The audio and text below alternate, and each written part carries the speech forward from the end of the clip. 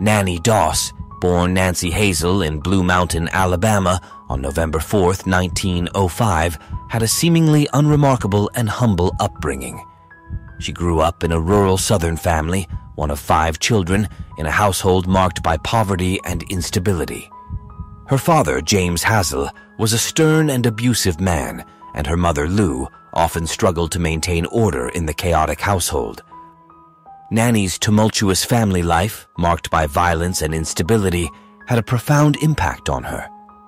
She sought solace in reading romance novels, often escaping into the world of fiction to cope with the harsh reality of her upbringing.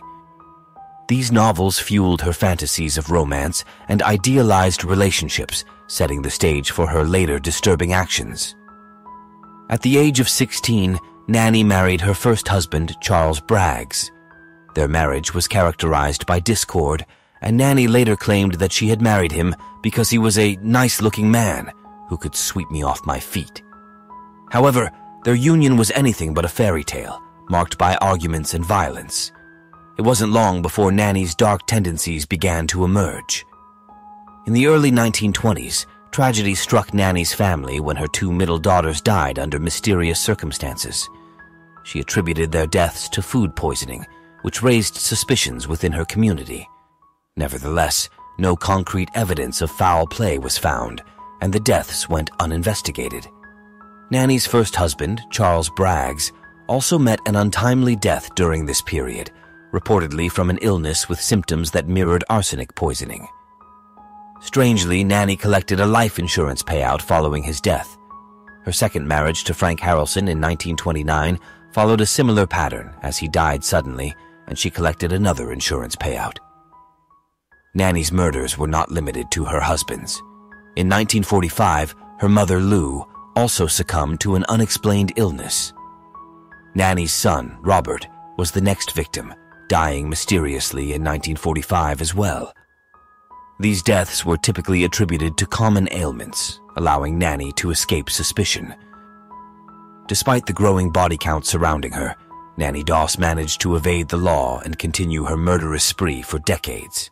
Her cheerful demeanor and the perception of her as a loving mother and wife helped her maintain a facade of normalcy, even as she secretly committed heinous crimes.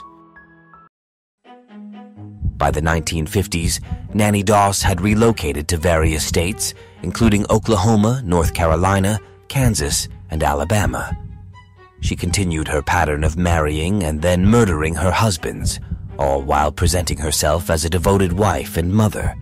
Her husbands often died from what appeared to be stomach issues or heart problems, which were often difficult to trace back to foul play. This allowed her to accumulate life insurance money from each of her deceased spouses. In 1952, Nannie married her 5th husband, Samuel Doss, in North Carolina. Samuel would prove to be the catalyst for her eventual downfall. He fell seriously ill, experiencing severe stomach pains and nausea.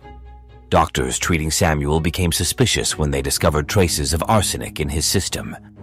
Remarkably, Samuel survived the poisoning attempt and informed the authorities about his wife's actions. Following Samuel's revelation, an investigation into Nannie's past was initiated, revealing a trail of suspicious deaths and marriages. Law enforcement officials began to piece together the grim puzzle of her life. Interviews with those close to Nannie revealed a chilling pattern of behavior. She was described as emotionally distant, often displaying a sinister sense of humor, which earned her the nickname the Giggling Granny. In 1955, Nannie Doss was arrested, and during her trial, she confessed to killing 11 people, including 4 husbands, her mother, and her grandson. She showed little remorse for her actions and even claimed that she killed because she found comfort in the deaths of her victims. Nannie's confessions painted a picture of a remorseless serial killer who had managed to evade justice for decades. In December 1955, Nannie Doss was convicted of murder and sentenced to life in prison. Her story captivated the nation, with media outlets dubbing her the Giggling Granny and the Jolly Black Widow due to her seemingly cheerful demeanor in court. Nannie Doss spent the remainder of her life behind bars, where she continued to display her unsettling sense of humor. She died in the Oklahoma State Penitentiary on June 2, 1965, at the age of 59. Her life and crimes remain a chilling example of a seemingly ordinary person harboring a dark and deadly secret. Nannie Doss's story serves as a haunting reminder that evil can lurk behind even the most ordinary and unassuming facades.